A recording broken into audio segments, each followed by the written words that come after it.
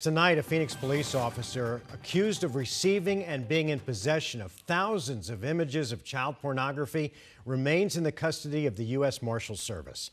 Thanks for joining us tonight for 12 News at 5. I'm Mark Curtis. And I'm Kariba Devine. Only on 12 News. 12 News journalist Colleen Sikora was in court today for Alla Bartlett's appearance in federal court. Colleen?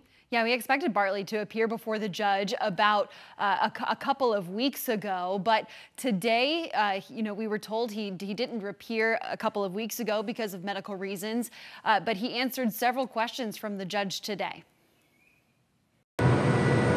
Inside federal court, Alla Bartley, a Phoenix police officer, standing with his attorney following charges of receiving and possessing thousands of images of child sex abuse, also known as child pornography. The judge deciding Bartley would continue to be detained by the U.S. Marshals Service, saying he's a flight risk and because of instability. Bartley facing charges after the FBI found an adult woman was communicating with him, exchanging explicit images of child sex abuse material.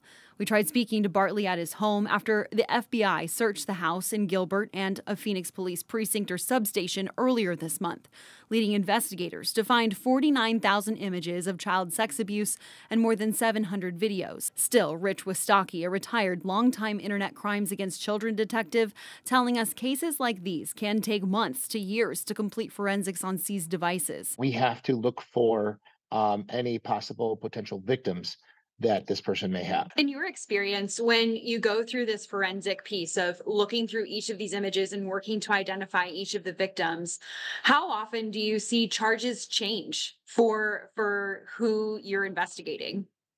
All the time. A lot of times, where the addiction takes them, if they can no longer are satisfied with the images they find on file sharing networks, not saying in every case, but can be what they call a situational child molester. Sometimes when they're in a position of trust and authority, they have a wide range of victims. Wistocki says in his experience, when one victim comes forward to report, there are often more. We have one coming to report it. We know there's 30, 40 more out there that we have to find. And that's where an investigation like this will take us.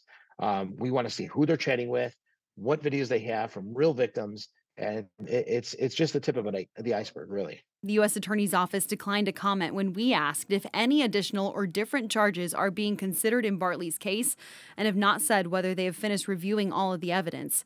Phoenix police have not responded to our questions on if Bartley's cases involving kids are being reviewed. And we did ask police for an update today on Bartley's status with the department.